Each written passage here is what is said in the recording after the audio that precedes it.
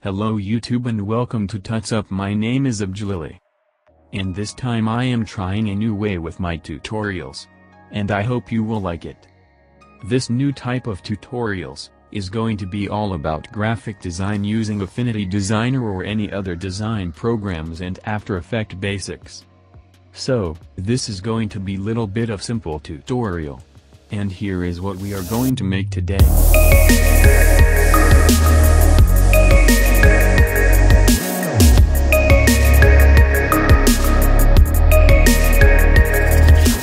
Go ahead and open Adobe After Effects, and let's begin by creating a new composition.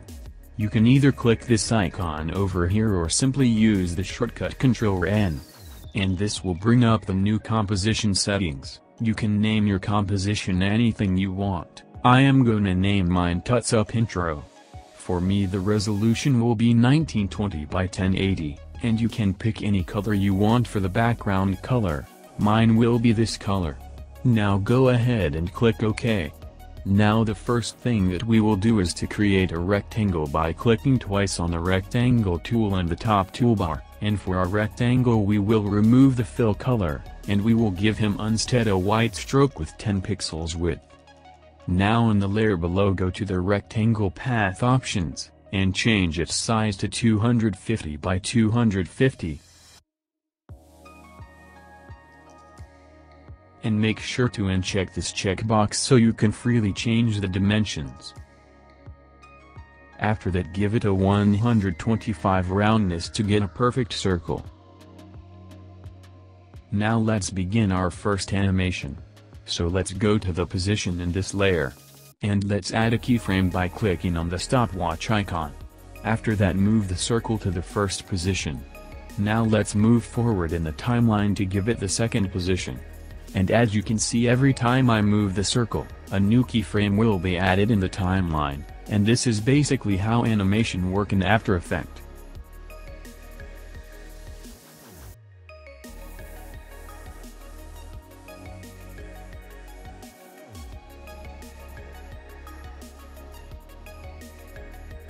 Now after finishing all the keyframes, let's press space to see how the animation looks like for now. Now obviously the animation looks so basic for now. And to make it look better let's begin by converting all these keyframes to be easy. And to do that select them all and click F9 in the keyboard. By doing that the animation will look a bit smoother as you can see. Now let's make it look even better by using the graph editor right here. Make sure you are at the speed editor in this menu. So this is basically the speed editor between keyframes and the animation. And to make it look real we have to make it slower at the beginning.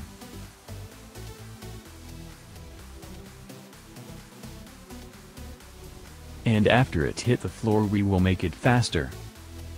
And when it bounce up it will be slower. And at the end it will gain speed to go back to the final position. Now let's look at the animation now. As you can see it look more realistic this time.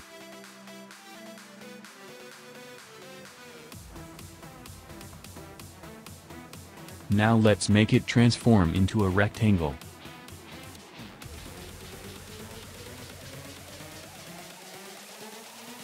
And to do that we will add a new keyframe for the roundness at the frame 23 in the timeline. Now after moving forward in the timeline,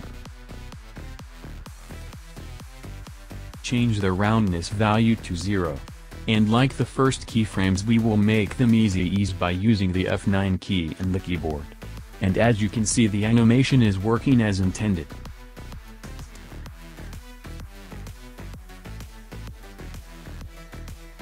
Now let's add the final rotation animation by adding a new keyframe for the rotation just after the beginning of the transformation animation. And at the same end we will make it rotate at 90 degrees, make the keyframe easy as usual. And now let's see the final animation. Yes, it's just how I wanted it. So the next thing will be adding the text for the logo using the type tool in the top toolbar.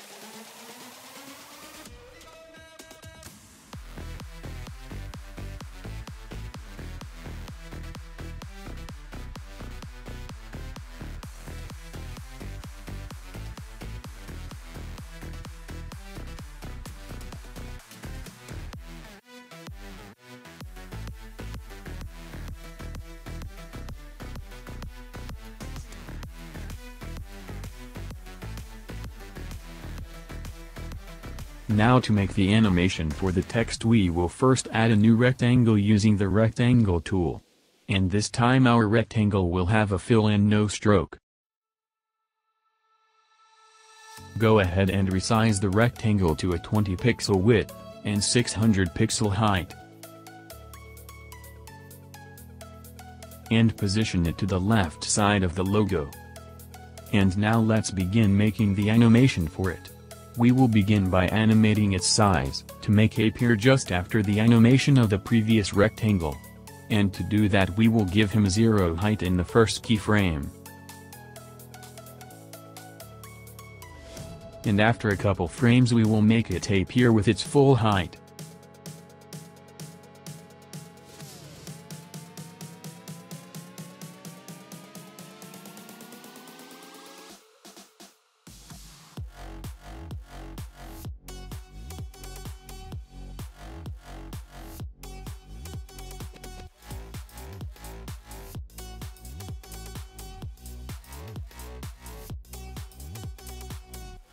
Look like everything is working fine.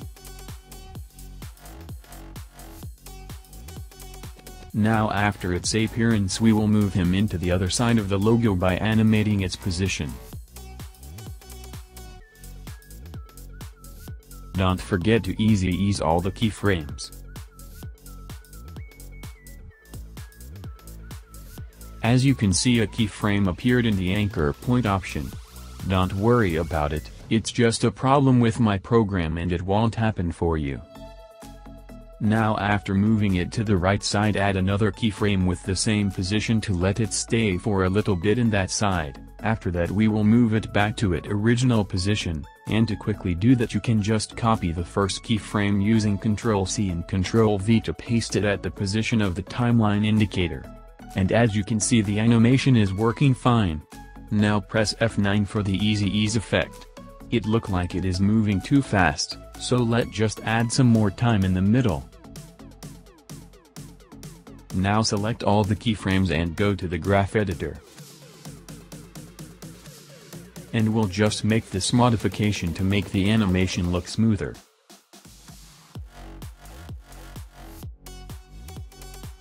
And as you can see, it look way better now. Now the trick to make the text appear behind the line is like this. Add a new rectangle the same way we did it last time. Resize it to just cover the logo. And move it exactly at the left side of the line. Now we have to move its anchor point to the left edge, using the anchor point tool from the top toolbar. Now we will animate him to move to the right with the line. And to do that we will simply copy the two keyframes responsible of that movement using the Ctrl+C shortcut from the keyboard. And then after selecting the rectangle layer and making sure the timeline indicator is at the position of the animation beginning, press Ctrl+V to paste the animation to the rectangle layer. And as you can see, the first motion is the same at both layers. Next, move the first text layer just under the rectangle layer, and change its track matte into alpha matte. And you will notice right away that the trick is working as intended. Congratulations. Now repeat the same thing with the other text layer, and this time make it appear from the right side of the line.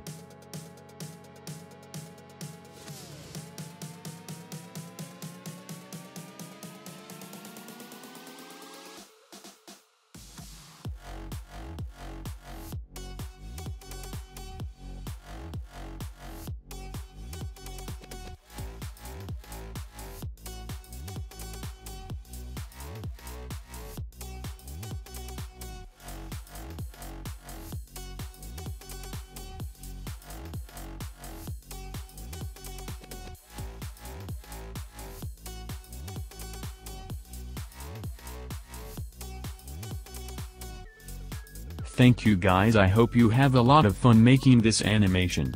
So once again, this is Abdulali with TutsUp, and I've got more tutorials coming up soon. Please make sure to subscribe and like this video if you enjoy it. You can also click the thumbnail and watch another design creation video from this channel. See you next time guys.